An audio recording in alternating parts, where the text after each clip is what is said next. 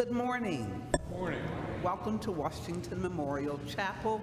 We're so pleased that you have joined us today. If this is your first time worshiping with us, a guest card just like this can be found in the back of each pew. So please complete that card, and when you've done filling it out, give it to an usher or place it in the collection plate, because we would love to follow up with you to see how we might further serve you here at the chapel.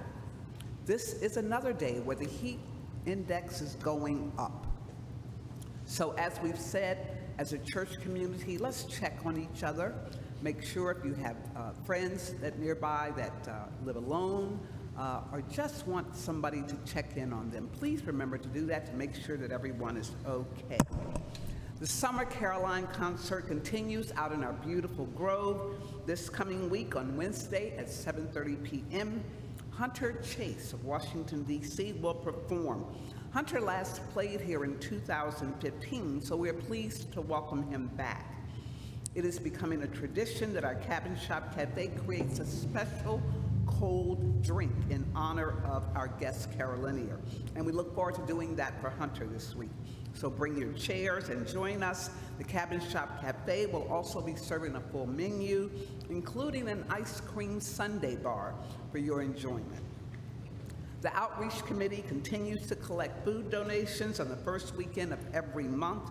The collection this month will be delivered to the Upper Marion Area Community Cupboard. We don't have to remind you that the need in our community is great, so both food and monetary donations are welcome. Please check Friday's newsletter for details on what food items are acceptable and where to send your check. Most importantly, we want to ask you to keep our families that we serve in your prayers. Coming up this week on Thursday, August the 11th at 6 p.m., the Washington Memorial Heritage continues with this monthly series, Lead Like George, where the leadership traits of George Washington and his contemporaries are explored. This is a special one this week. It features an exclusive author event with renowned writer and historian William Larry Kidder. Mr. Kidder will discuss his critically acclaimed book, 10 Crucial Days, Washington's Vision for Victory Unfolds. You can register by clicking on the link in the Friday newsletter, so please plan to come. This series really has been extraordinary and a true opportunity to learn how we can all apply leadership lessons of great leaders like Washington to our own lives. Again, welcome to Washington Memorial Chapel.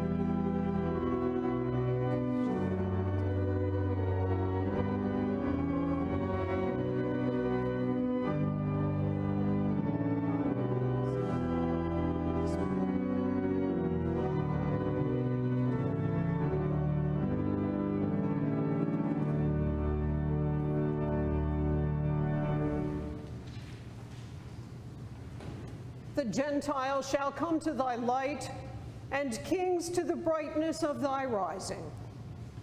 Let us humbly kneel and confess our sins unto Almighty God.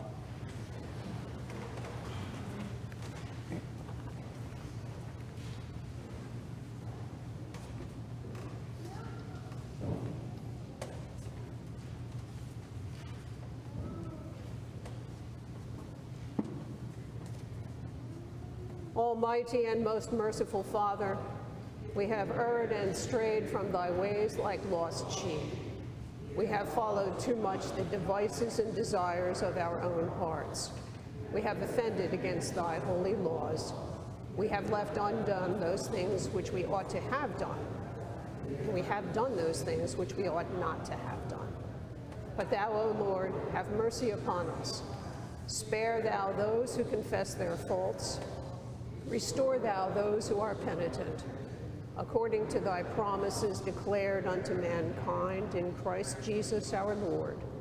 And grant, O merciful Father, for his sake, that we may ever hereafter live a godly, righteous, and sober life, to the glory of thy holy name. Amen. The Almighty and merciful Lord grant us absolution and remission of all our sins, true repentance, amendment of life, and the grace and consolation of his Holy Spirit. Amen.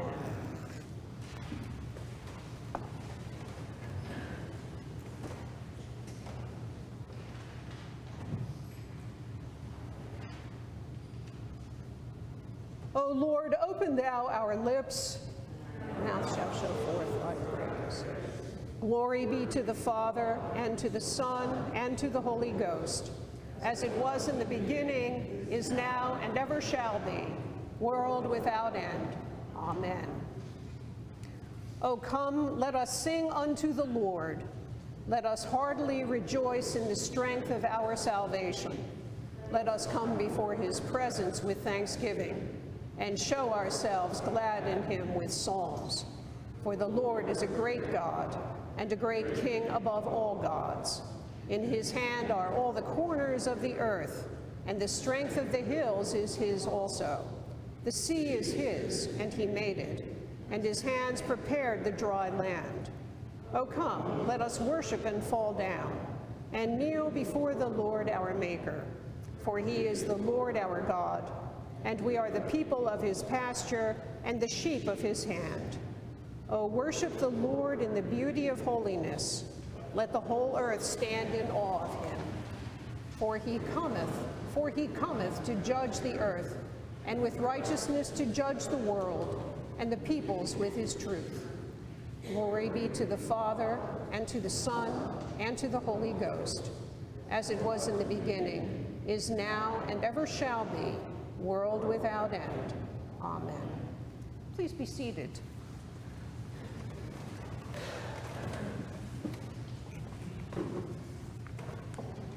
We will read the appointed psalm by whole verse.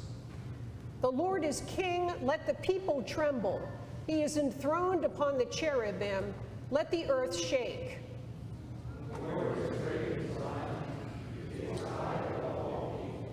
Let them confess his name, which is great and awesome. He is the Holy One.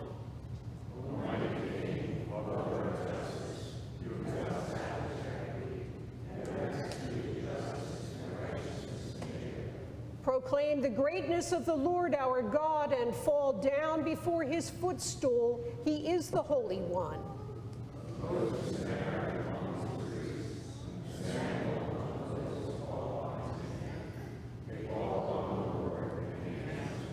He spoke to them out of the pillar of cloud. They kept his testimonies and the decree that he gave them.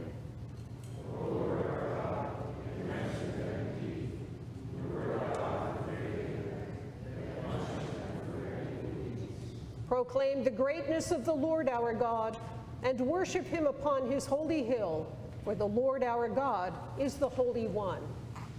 Glory be to the Father, and to the Son, and to the Holy Ghost, as it was in the beginning, is now, and ever shall be, world without end.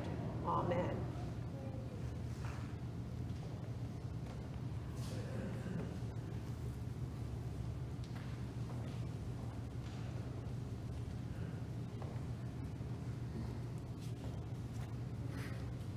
The first lesson is a reading from the book of Exodus.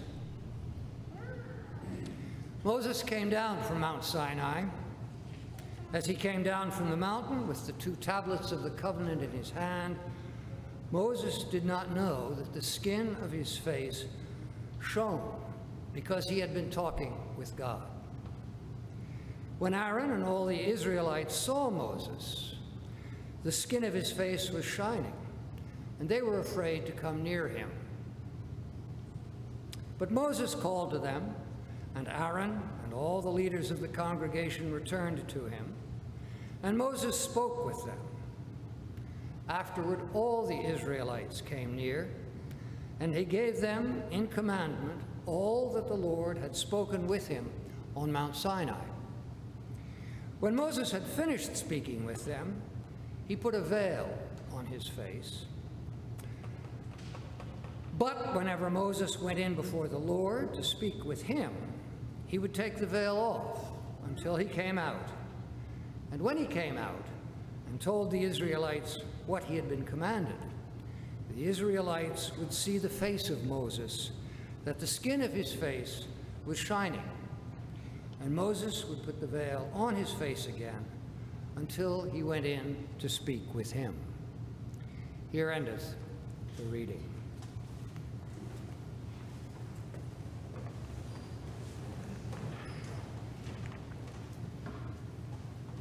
We praise thee, O God. We acknowledge thee to be the Lord. All the earth doth worship thee, the Father everlasting. To thee all angels cry aloud, the heavens and all the powers therein. To thee cherubim and seraphim continually do cry, Holy, holy, holy, Lord God of Sabaoth. Heaven and earth are full of the majesty of thy glory. The glorious company of the apostles praise thee. The goodly fellowship of the prophets praise thee. The noble army of martyrs praise thee. The holy church throughout all the world doth acknowledge thee, the Father of an infinite majesty, I adore the true and only Son, also the Holy Ghost, the Comforter. Thou art the King of glory, O Christ. Thou art the everlasting Son of the Father. When thou tookest upon thee to deliver man, thou didst humble thyself to be born of a virgin. When thou hadst overcome the sharpness of death, thou didst open the kingdom of heaven to all believers. Thou sittest at the right hand of God, in the glory of the Father. We believe that thou shalt come to be our judge. We therefore pray thee, help thy servants, whom thou hast redeemed with thy precious blood. Make them to be numbered with thy saints in glory everlasting.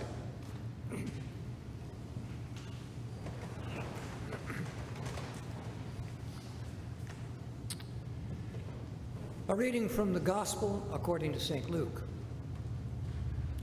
Jesus took with him Peter and John and James and went up on the mountain to pray.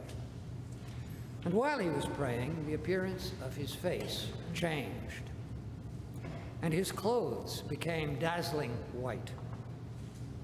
Suddenly, they saw 2 men, Moses and Elijah, talking to him. They appeared in glory and were speaking of his departure, which he was about to accomplish at Jerusalem.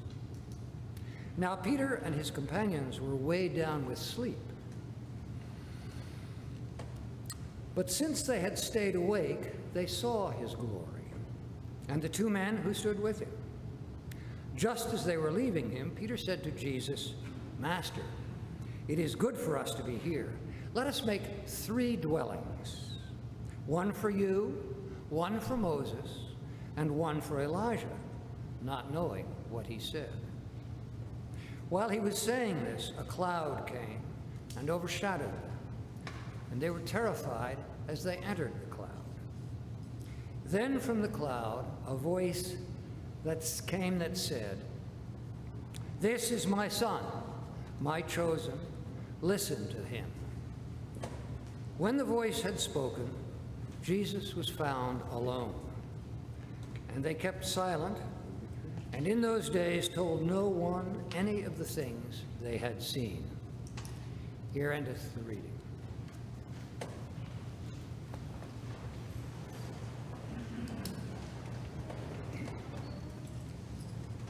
Blessed be the Lord God of Israel, for he hath visited and redeemed his people, and hath raised up a mighty salvation for us in the house of his servant David, as he spake by the mouth of his holy prophets, which have been since the world began, that we should be saved from our enemies and from the hand of all that hate us, to perform the mercy promised to our forefathers, and to remember his holy covenant, to perform the oath which he sware to our forefather Abraham, that he would give us, that we, being delivered out of the hand of our enemies, might serve him without fear, in holiness and righteousness before him, all the days of our life.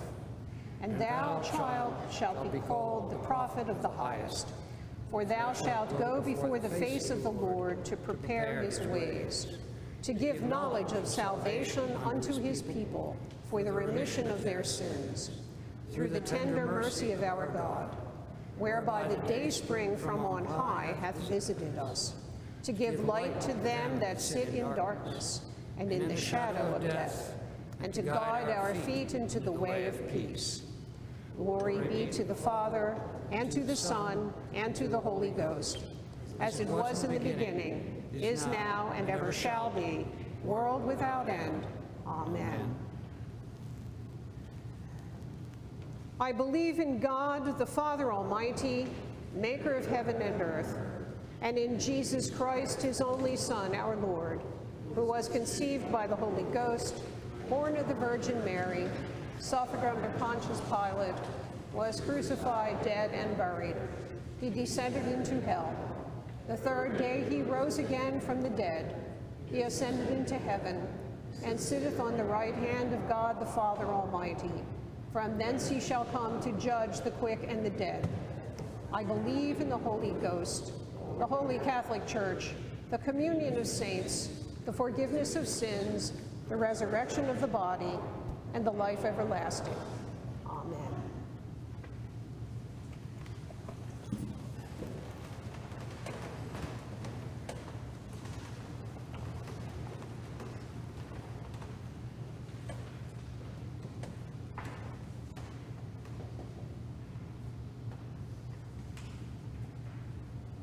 The Lord be with you.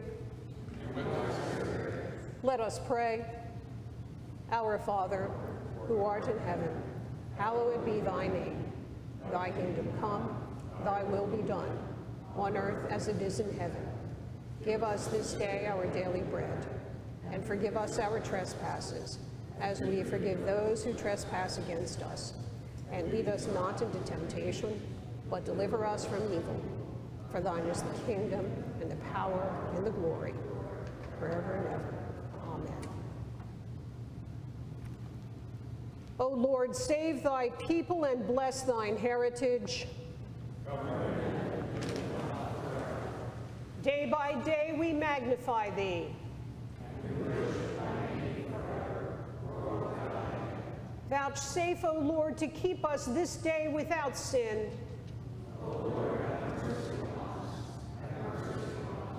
O Lord, let thy mercy be upon us. O Lord, in thee have I trusted.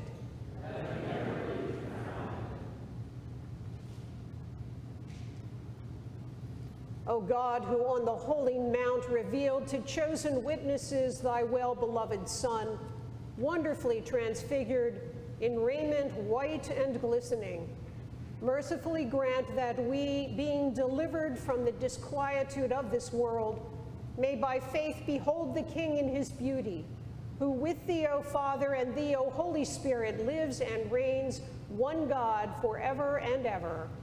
Amen.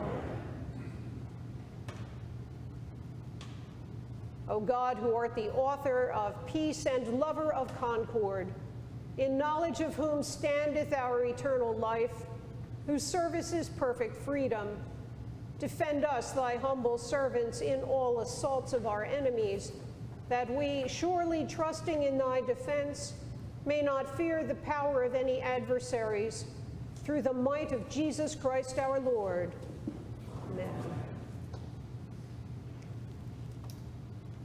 O Lord God, almighty and everlasting Father, who has safely brought us to the beginning of this day, defend us in the same with thy mighty power, and grant that this day we fall into no sin, neither run into any kind of danger, but that we, being ordered by thy governance, may do always what is righteous in thy sight. Through Jesus Christ our Lord. Amen.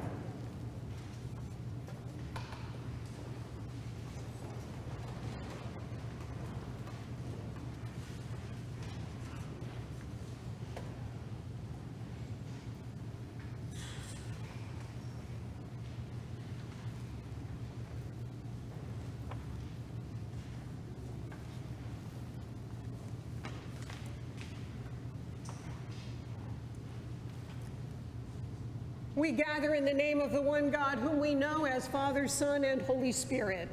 Amen. Well, you can tell that it's August in Montgomery County. The sidewalks are sizzling hot. You walk outside, the humidity hits you like a wet blanket. At the end of Wednesday night carillon concerts, the nightly insect chorus starts up and they shout in the churchyard trees. When we walk out of the cabin shop, it is deafening. Back to school shopping destinations like Kohl's and Home Goods are filled with college students arguing with their mothers about why they really need that big, comfy chair for their dorm room. I just want to walk up to them and say, honey, it's not going to fit. Let their parents have that argument with them. August in Montgomery County. So, since it is August, you might ask, because I know I certainly did, why am I preaching on a gospel text about the Transfiguration? We usually hear this on the last Sunday of Epiphany as we prepare for the season of Lent. What's the deal? Well, I'm glad you asked. Even if you didn't, I will tell you. It is because the Feast of the Transfiguration is not actually in February, when Epiphany ends. It is actually August 6th. Who knew? Well, evidently Father Tommy did. And face it, no matter how often you hear it, the Transfiguration narrative is a great story. There is always something new to think about. It's an important story, too. We know this because it appears in all three of the synoptic Gospels, Matthew, Mark, and Luke. It takes place right after Peter identifies Jesus as the Messiah, and Jesus tells the disciples that he is headed to Jerusalem and will suffer and die there. Now, while the accounts in all three Gospels have the same basic details, the writer of Luke adds even more theological aspects to the story. Now, Luke was not a witness to the event. None of the Gospel writers were. But those additional touches that Luke adds make this account of the Transfiguration so rich. Luke tells us that right after Jesus told the disciples what to expect in the future, he took Peter, James, and John up the mountain with him to pray. Now, both the mountain, going up the mountain, and the fact that Jesus was going to go pray there are significant. Luke's audience of Jewish Christians would know that Jesus' times of prayer often involve significant encounters with God. And mountains often feature as places of special revelation in both the Old Testament and the New Testament. In the Old Testament, for instance, after Elijah's run-in with the priests of Baal, where he challenges them to a barbecue and wins and then kills them all, he's ready to run away, give up, and die. But then on this mountain, he has an encounter with God. In today's first lesson, We heard about Moses and his encounters with God on the mountain. And when he came down from that mountain, Moses' face was glowing with the remembered radiance of his encounter with God. So mountains are a big deal. Now, the Transfiguration story in Luke parallels the story of Moses in so many ways, which when I teach this in class, believe me, I will go over in excruciating detail and there will be a test. I will spare you. Suffice it to say that Luke uses the familiar story of Moses on the mountain to underscore the fact that Jesus has an even more important role to play in the history of God's activity with God's people. But before we get to that, let's talk for a minute about the disciples. Now, we know that Peter, James, and John were Jesus' closest followers. So it was not unusual for Jesus to take his inner circle with him when he went off for some time of prayer and reflection. So when Jesus announced his plans, the 3 disciples packed their sandwiches, they put on their hiking boots, and they were expecting a quiet afternoon up the mountain, some prayer, maybe a little nap in the sunshine before heading back down the mountain to rejoin the rest of the disciples. So when they arrived at their destination, Jesus settled down to pray, and the disciples did too for a little while. But it was hot, and it had been a long climb. Hiking boots were pinching a little bit. So they settled back against the rocks, and they were just about nodding off when something happened that snapped them right back into full alert mode. Jesus was still there, but he looked different. He was glowing. And he was not by himself. Moses and Elijah were there too. And the light was incredible. Jesus, Moses, and Elijah were bathed in this brilliant, glorious light. Now, the Jewish people expected that Moses and the prophet Elijah would return to usher in the Messianic age. They didn't know when it was going to happen. So the fact that the disciples saw Moses and Elijah on the mountaintop talking with Jesus, surrounded by this glorious, dazzling display of heaven, could only mean one thing. Jesus was the Messiah, sent by God to save God's people, and the new age was beginning. Luke reinforces that message by telling us that Jesus, Moses, and Elijah were talking about Jesus' exodus to Jerusalem and the cross. And yes, the word exodus is the Greek word that is used in the text. And that's significant. As any one of my Bible 100 students can or should be able to tell you, we use the word exodus to describe the event when Moses led the people of Israel out of slavery in Egypt into the freedom of the promised land. By using that word, Exodus, in this context, Luke is indicating that Jesus was sent by God to lead us from slavery to sin and into the freedom of a new life lived with God that was just beginning to dawn. The 3 disciples, rooted to the spot with their mouths hanging open, knew that something very big was happening. And they knew that Jesus was the Messiah. They believed that, but here was the proof.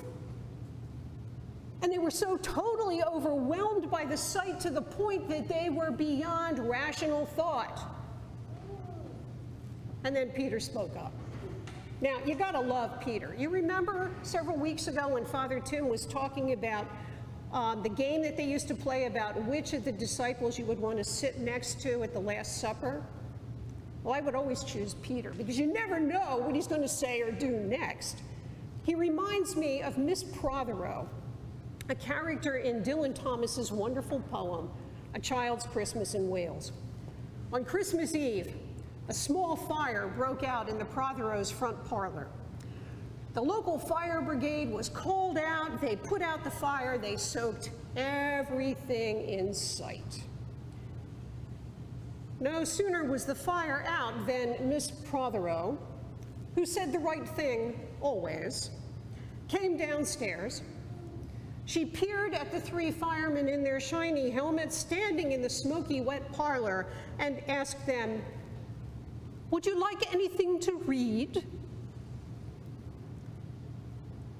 Confronted by the dazzling sight of Jesus with Moses and Elijah, the mighty followers of God who represented the law and the prophets, Peter did not have a clue of what to say or do, so he said the first thing that popped into his head. "Hey, it's a good thing we're here. How about if we build you some huts? You can hang out for a while." Now, when we first hear that, we think, well, that was dumb. But can you really blame Peter? If this was the dawn of the new age, if this vision was a sign of God's saving activity on behalf of God's people, then why not take the time to just savor the moment and make it last as long as possible? Building temporary huts was something that everyone in Israel did to celebrate the annual festival of the harvest. So Peter figured, they could whip up 3 in no time, no big deal. Then everybody could visit, they could relax. They could bask in the glow with the new age dawning. They could prolong the moment and maybe skip or at least delay the hard stuff. The suffering and death that Jesus said was awaiting him in Jerusalem. So no sooner had the words left Peter's mouth than the disciples were enveloped in this big, thick cloud. It just clamped down on them out of nowhere. And as if that wasn't scary enough, there was a voice that came to them out of the cloud and it boomed at them, "This is my son, the chosen. Listen to him." Whoa. They knew then that they were in the presence of God and they were terrified. This is not what they expected when they went up the mountain. They were expecting peace and quiet, a little prayer time, maybe a picnic, a nap. The last thing they expected was the sight of Jesus meeting Moses and Elijah, and then they were certainly not expecting a directive from God. This was so overwhelming, so beyond anything that they had ever experienced before, that even Peter was finally shocked into silence. And then just like that, it was over.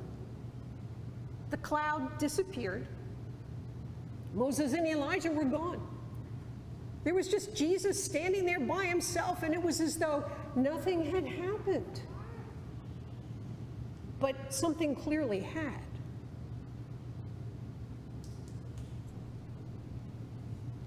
Without another word, they picked up their stuff and went back down the mountain. Matthew and Mark tell us that Jesus ordered the disciples not to discuss what they had seen and heard, but Luke doesn't tell us that. He ends this amazing experience by telling us that the disciples kept silent, and in those days told no one of any of the things that they had seen or they had heard. Well, why not? Maybe they were afraid that the other disciples would be jealous. Maybe people would think that they were drunk, dreaming. Maybe they also realized that they couldn't ignore Jesus' statements about going to Jerusalem to die. God had told them on no uncertain terms to listen to Jesus. In any event, what had taken place on the mountain that day was so profound, so beyond their everyday experience that there were no words to describe it. Maybe they just needed time to get their heads around it. So we don't know why the disciples didn't talk about what happened. And it's interesting that right after this, life just seems to go back to the way it had always been. In the verses that follow this passage, Jesus heals people, the disciples have an argument about who's the most important disciple, and then Jesus is still moving closer and closer and closer to Jerusalem and the cross.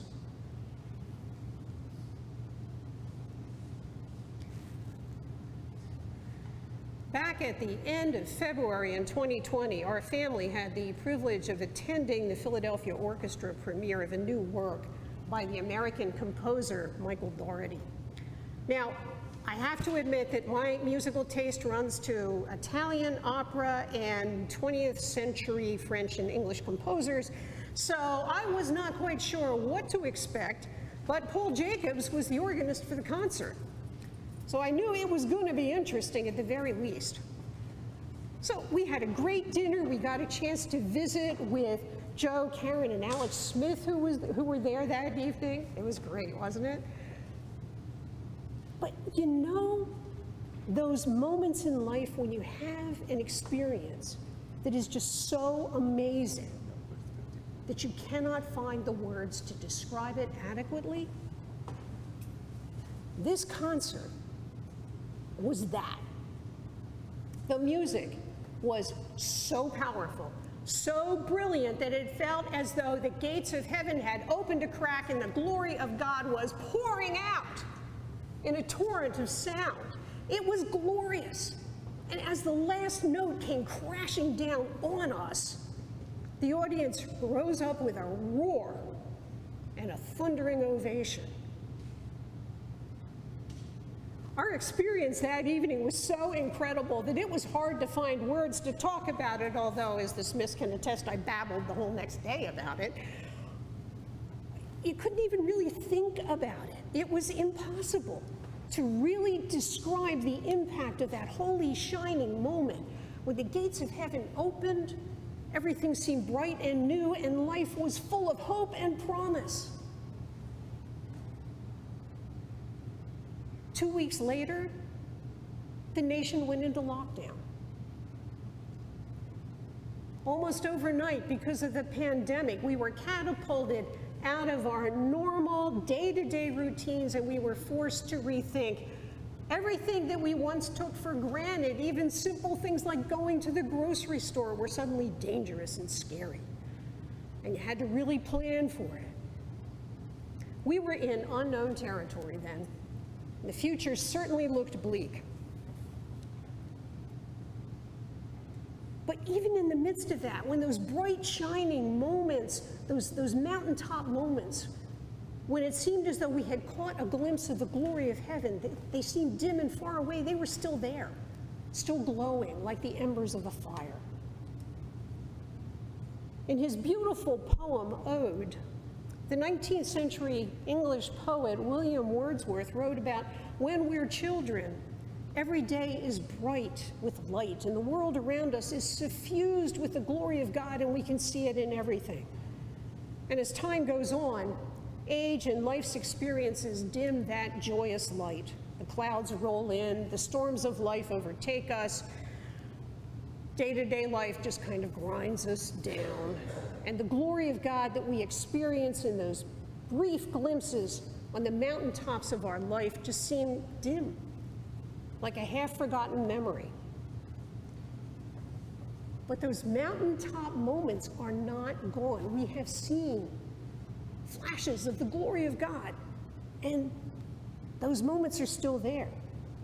Wordsworth ends his poem, "What though the radiance which once was so bright be now forever taken from my sight, though nothing can bring back the hour of splendor in the grass, of glory in the flower, we will grieve not, rather find strength in what remains behind." Maybe for the disciples, That experience on the mountaintop when they witnessed the dawn of the new age of God's involvement with God's people gave them the strength that they needed in the days and weeks that followed. When their brave assertions that they would follow Jesus anywhere failed, Jesus' journey to Jerusalem ended on the cross, it seemed as though their hopes had died too. But somewhere, in the midst of all of the sorrow and fear, the bleakness, that sense of failure, there was still a remnant of hope, a fragment of glory that clung to them from the mountaintop. That gave them the faith and the strength to go on. And go on they did to spread the message of God's love throughout the world. And so it is for us. When times are tough, when the realities of life come crashing in on us, we still have our mountaintop experiences. Those times when it does seem as though life is full and rich and just perfect, glowing with the promise of the glory of God. Those moments, as brief as they are, change us. They remind us that there is more to life than drudgery and pain. Our life has purpose and meaning because our life is rooted in the love of God. So cherish those moments, remember them, because even as the glorious light fades and we are once again immersed in the cares and concerns of everyday life, that remembered glimpse of the kingdom of God in all of its glory is still there. And that gives us the strength to go on, to persevere in the faith that one day the gates of heaven will fully open for us, the kingdom of God will be revealed in all of its glory, the light of God's love will envelop us, and we will be welcomed home. Amen.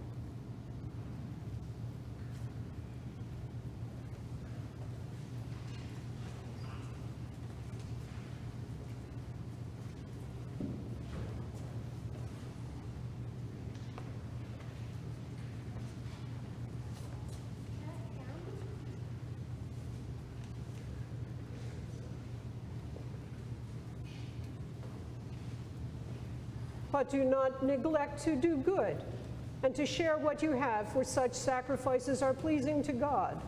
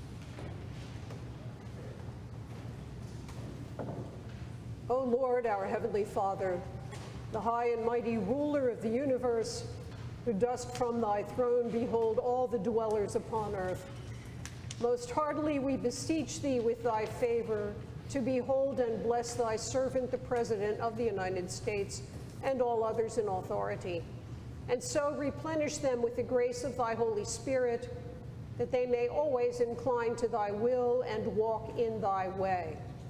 Endue them plenteously with heavenly gifts, grant them in health and prosperity long to live, and finally, after this life, to attain everlasting joy and felicity. Through Jesus Christ our Lord. Amen.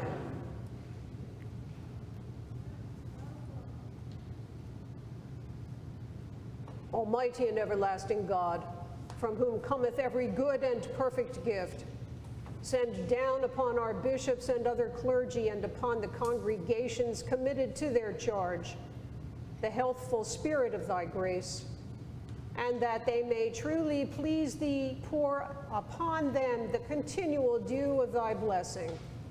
Grant this, O Lord, for the honor of our advocate and mediator, Jesus Christ. Amen.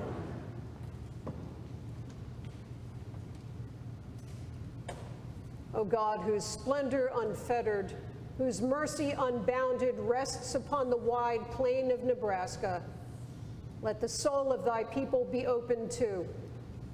May they hark thy call gently upon the wind, poignant as a whistle cry haunting the prairie night.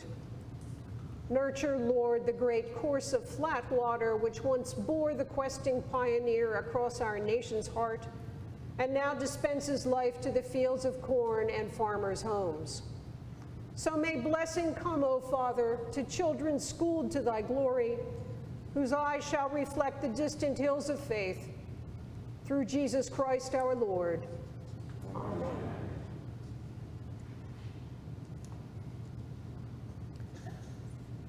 O God, the creator and preserver of all mankind, we humbly beseech thee for all sorts and conditions of men, that thou wouldst be pleased to make thy ways known unto them, thy saving health unto all nations. More especially we pray for thy holy church universal, that it may be so guided and governed by thy good spirit, that all who profess and call themselves Christians may be led into the way of truth, and hold the faith in unity of spirit, in the bond of peace, and in righteousness of life. Finally, we commend to thy fatherly goodness all those who are in any ways afflicted or distressed in mind, body, or estate, especially those for whom our prayers are desired. That it may please thee to comfort and relieve them according to their several necessities, giving them patience under their sufferings, and a happy issue out of all of their afflictions. And this we beg for Jesus Christ's sake. Amen. Almighty God, Father of all mercies, we thine unworthy servants do give thee most humble and hearty thanks for all thy goodness and loving kindness to us and to all men. We bless thee for our creation, preservation, and all the blessings of this life, but above all for thine inestimable love in the redemption of the world by our Lord Jesus Christ, for the means of grace and for the hope of glory. And we beseech thee, give us that due sense of all thy mercies, that our hearts may be unfeignedly thankful, and that we show forth thy praise, not only with our lips, but in our lives, by giving up ourselves to thy service, and by walking before thee in holiness and righteousness all our days, through Jesus Christ our Lord, to whom, with thee and the Holy Ghost, be all honor and glory, world without end. Amen. Almighty God, who has given us grace at this time with one accord to make our common supplication unto thee, and hast promised through thy well-beloved Son, that when 2 or 3 are gathered together in his name, thou wilt be in the midst of them. Fulfill now, O Lord, the desires and petitions of thy servants as may be best for us, granting us in this world knowledge of thy truth, and in the world to come life everlasting. Amen. Let us bless the Lord. Thanks be to God. The grace of our Lord Jesus Christ and the love of God and the fellowship of the Holy Ghost be with us all forevermore. Amen.